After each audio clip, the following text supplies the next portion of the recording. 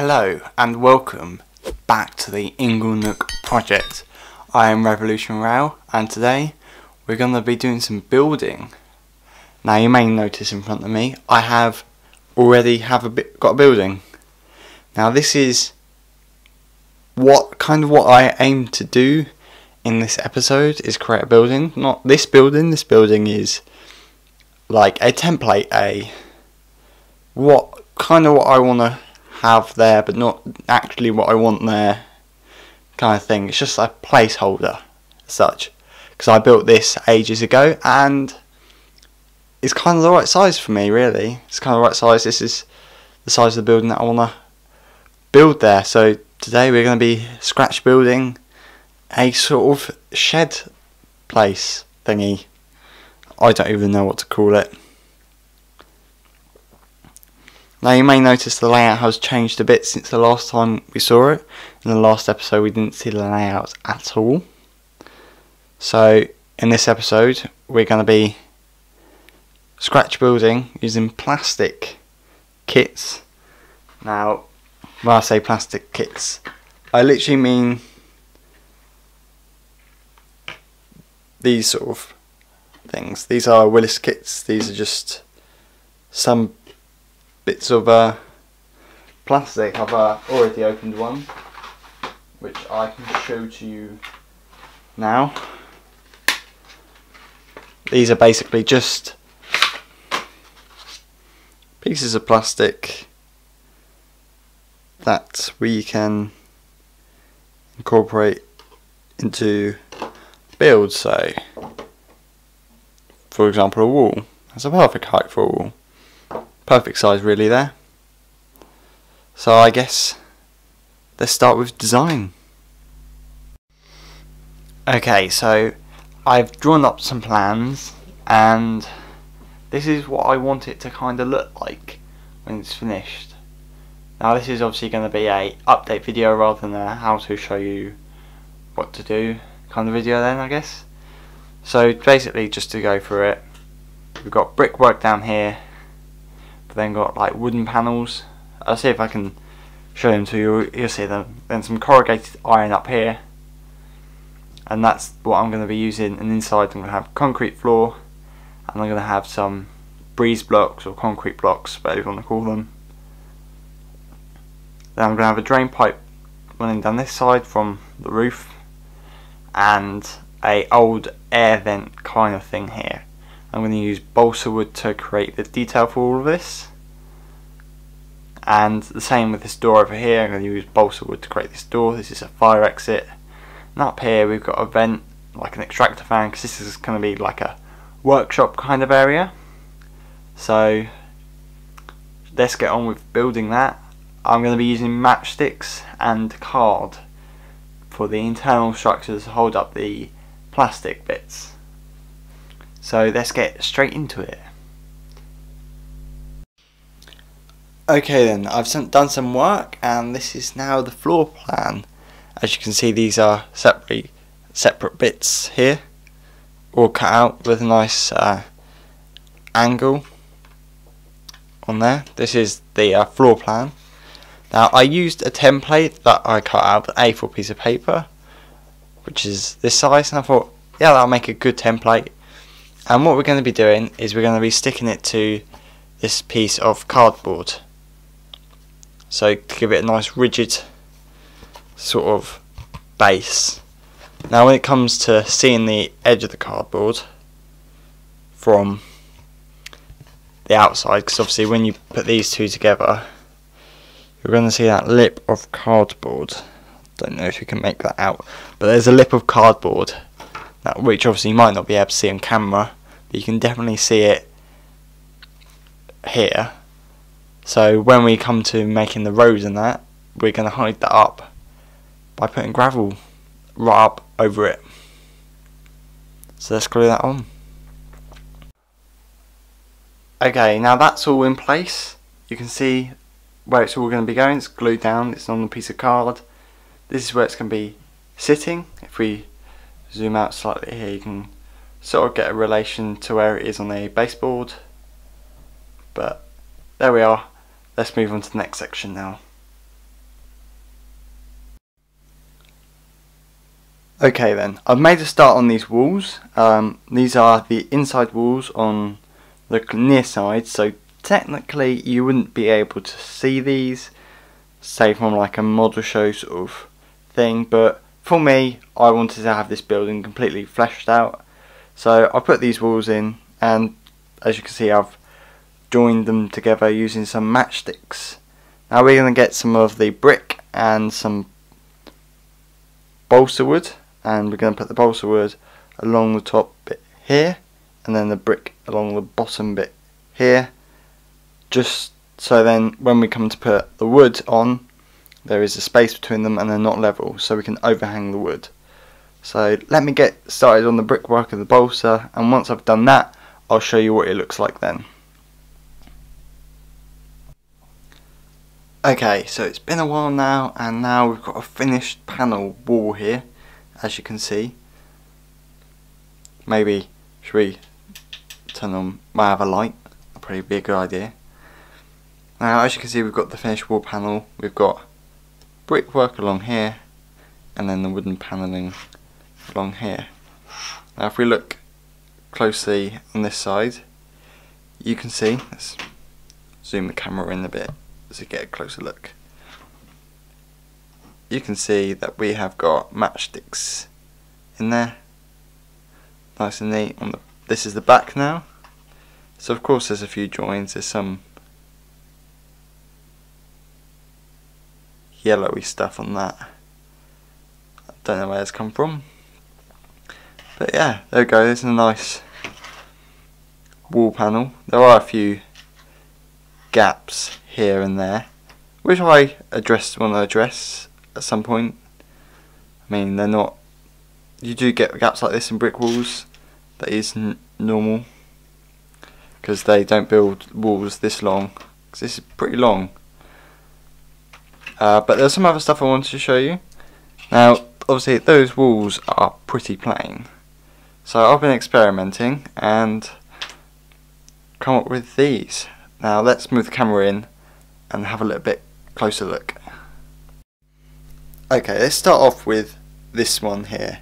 Now this one looks like a very clean mortar.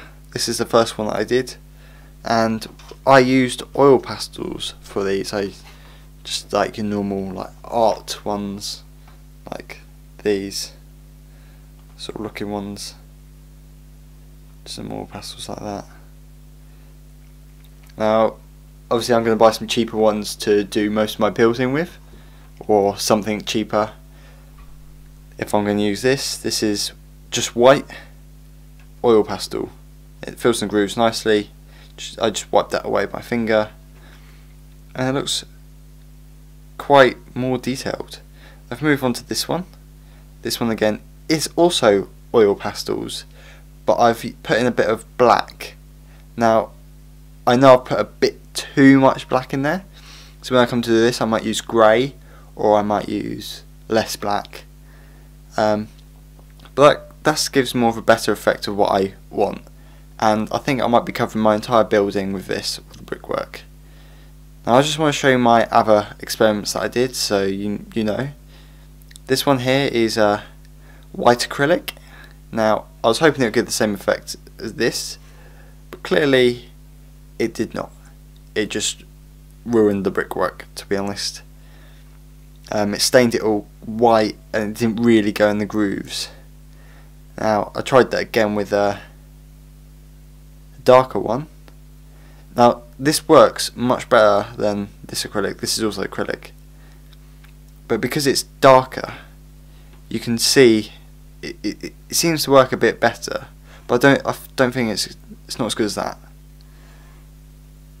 So we got that. Also, what we have is we have our wood panelling. Now obviously it looks like that normally, but I'll put some extra bits on it. No, that's the wrong way around. This is what it looks like normally. This is using oil pastels, and I don't really like that. You don't really get too much detail. And this is using acrylic. I've used brown and black acrylic here.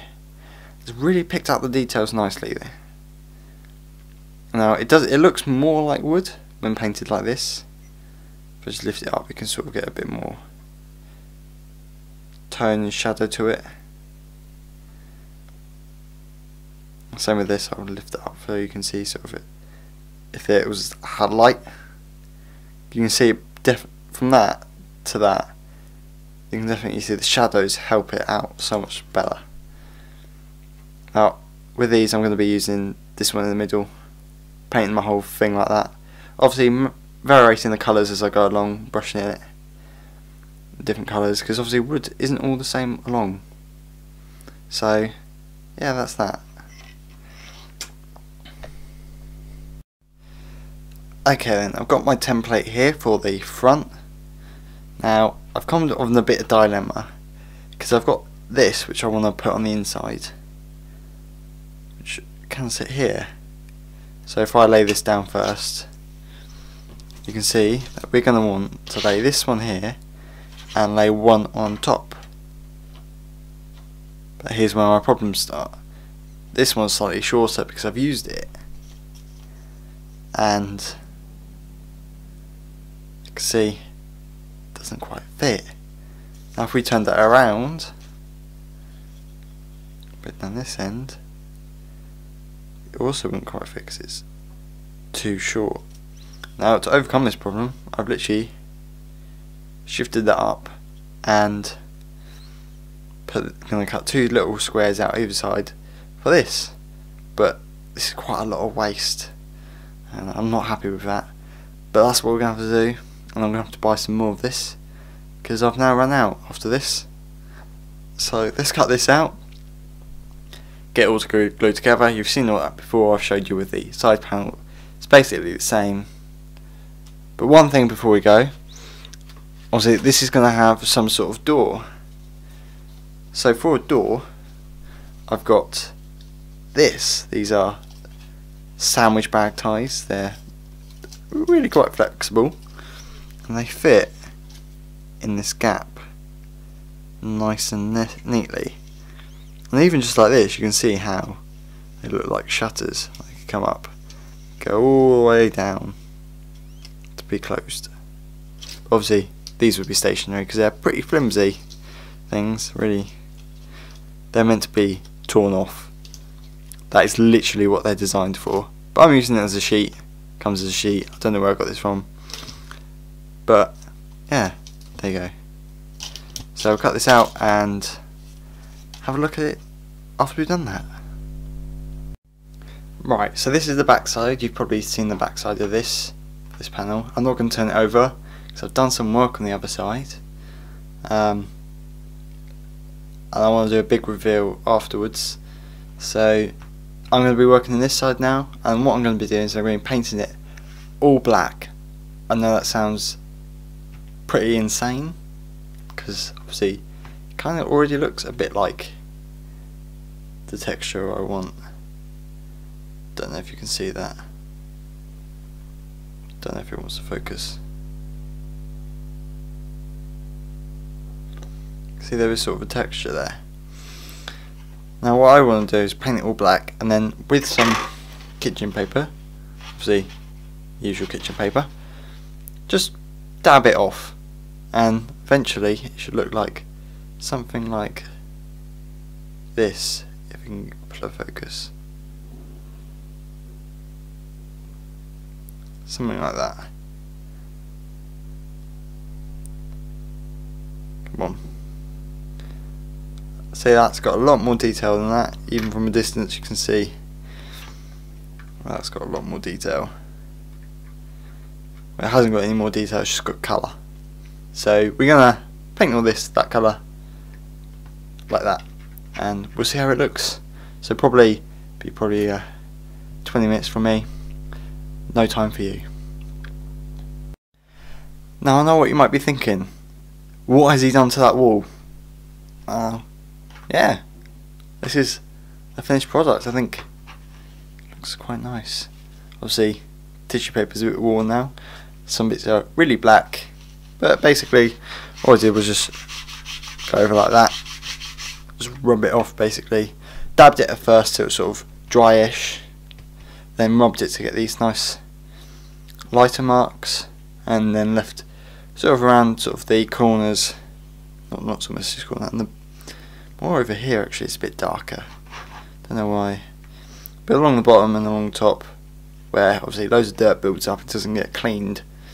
Obviously this building I'm making is a workshop, so it makes sense that it's all going to be grimy inside and everything. I think it's come out quite well. I mean, you're not going to see this in a finished product, but it's worth having that little detail there.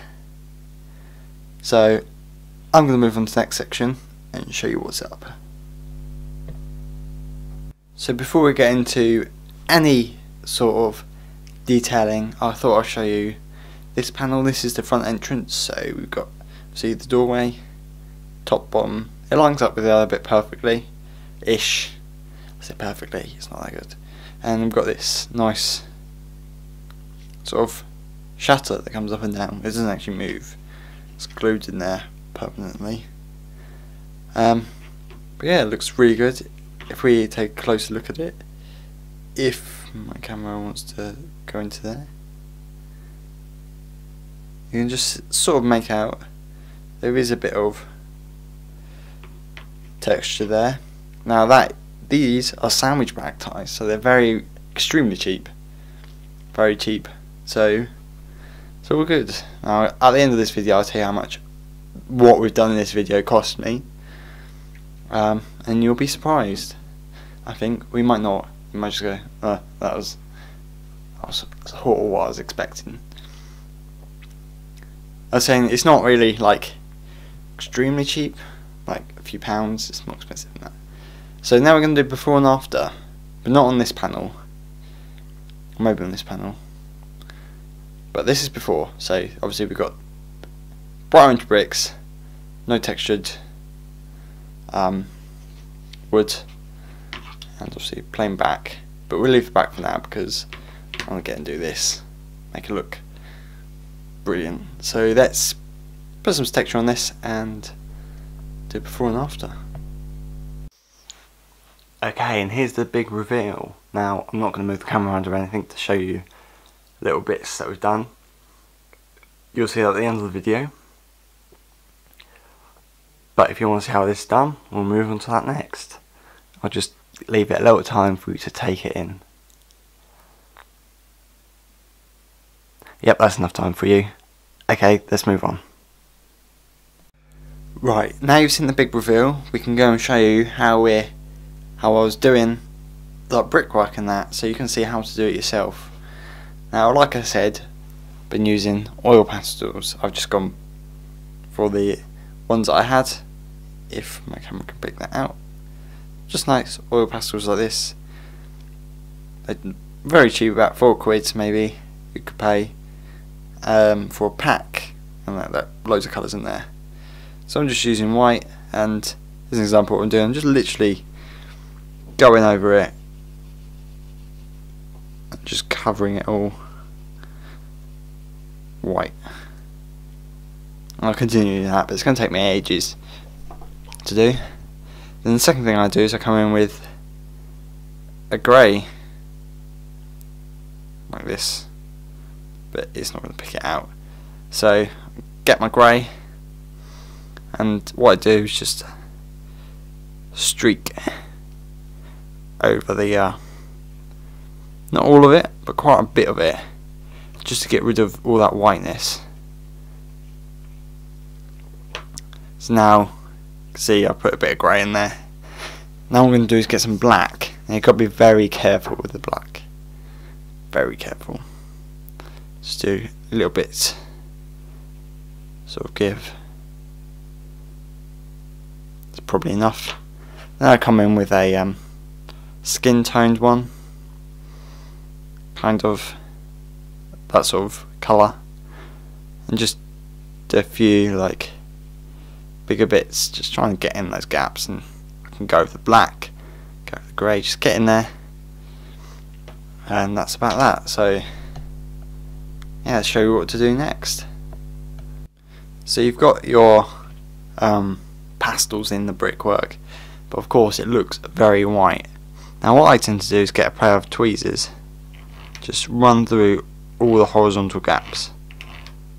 I mean, you don't have to be accurate, just it gets in the gaps a bit, and just scrape out the excess like so. Now what I'm going to do is I'm going to run along it with my finger, just trying to push what excess I have in, try and mix it all together, blend it well, trying to get it in those gaps. Now we're going to go back through the tweezers.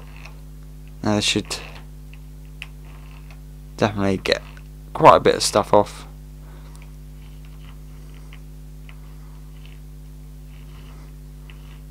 It shouldn't take too long to get through it all.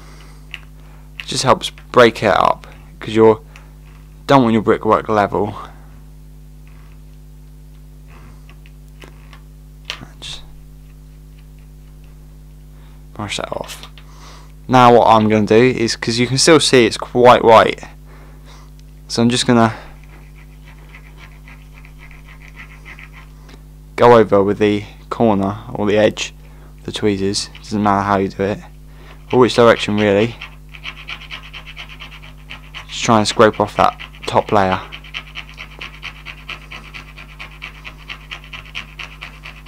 You can see the colours coming through very nicely.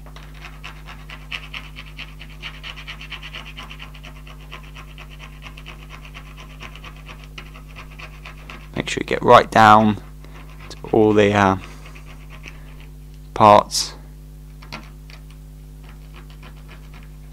Now I suggest when you do this, you do it diagonally across the brickwork.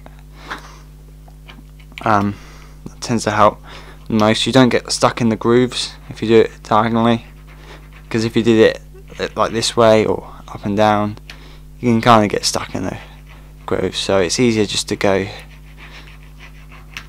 sideways with it. And there you go. Now you may be noticing that there's a bit at the top there that doesn't have anything in. Well, I'll tell you, with a little pop like that, we've opened our paint, and we want to get a brush out, nice brush, just wet it slightly. No, you can't see this, just getting a little bit of paint on my brush tip there. All I'm going to do, get up in that gap and just brush the bricks.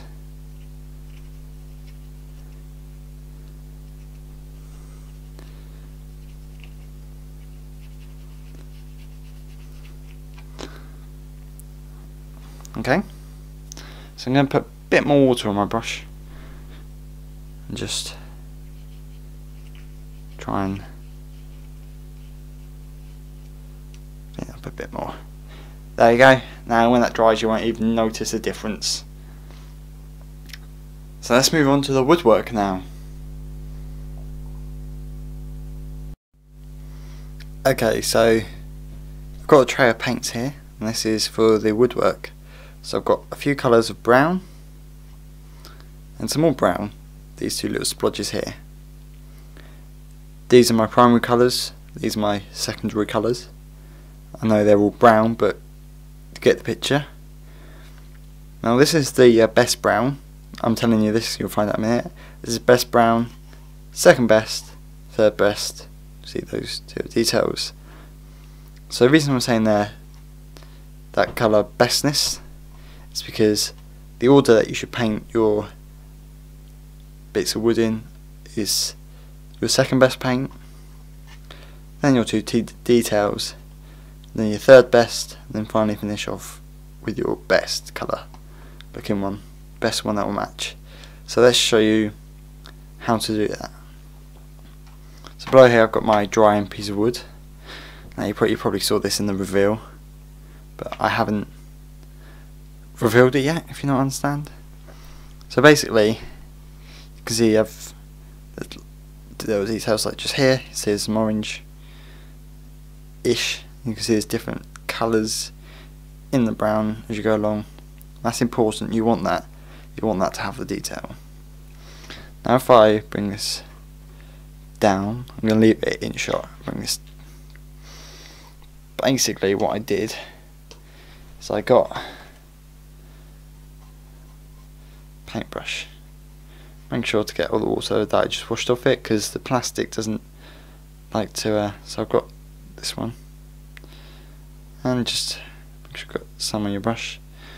Don't have to be too careful, just make sure you get it close to where the strip is. Brush it down. Let's do another one there, maybe that end bit, maybe that one. Now the reason you do the secondary colour first is you could tend to, when you've got loads of spaces to fill in, you tend to put loads of this colour down. That's the only reason that you do this one first. You mean you don't have to do it first, but I found that people tend to want to put more of this down. Well, I wanted to anyway. Just, as you can see, I put quite a bit down compared to, like, if I was dividing this by 5, I would definitely not have painted that much. It's quite a lot of painted. But you just got to keep going like that. And obviously all the way down this side. And then you get the to detailing, do a few, like this here, just a few, like 3 or 4 of those ones, and maybe if the other colour matches more, do a bit more of that. But there you go. So after you do that, you then try and add some more detail by putting black paint in like splodges, really watered down by the way, just dabbing it off, trying not to take this paint off. Now I don't really need to show you that because it's pretty basic, but that's how I did this texture. Okay, so it's dry now, and I've decided to go against my idea of putting black in there. It looks fine just how it is, and it's still quite effective. It looks like real wood now compared to what we had earlier, which was that. And frankly, that's much better, even though it's the same material, just a little lick of paint. So yeah, I'll show you the final structure again. Okay, and there we have it, the finished product all put together. Now this is the first time me seeing it, this is not the first time you are seeing it, because you've probably seen it probably in the thumbnail or in the little reveal we did earlier, because I'm yet to record that. So I want to show you how I put this together, because I came across quite a few problems when I was doing this. One of the things being the panels, they don't exactly line up properly, and then I tried gluing it together and it just ended up taking loads of my time up and not actually working. So if I take this camera off the tripod, we can go and look, because I don't want to move it that much because it's still quite unstable. So let's go take this camera off the tripod and go have a look at what's inside. So we go over the top here. I don't know if you can make that out. Like a little red box there. This is like holding together all these walls. I'll see if I can get another angle on that for you. There we are. It's literally just like a little toolbox. Put in the corner, it looks quite nice there, and it's holding up the entire structure of the building, which is quite insane. So yeah, so obviously this is the end of the video, but it's clearly not the end of this build. Now this has taken me a lot of time figuring out some new techniques to do, like the brickwork and the paint. I had no idea what to do with those, so that took me time. Probably started this project this year, so in 2018, and today's the I don't know what the day is, but you can see the day it was published. That's when I'm recording this, and that's how long it's taken me just to do what you see in front of you. Now obviously that has just been doing evenings or weekends making this and trying to record a video as well.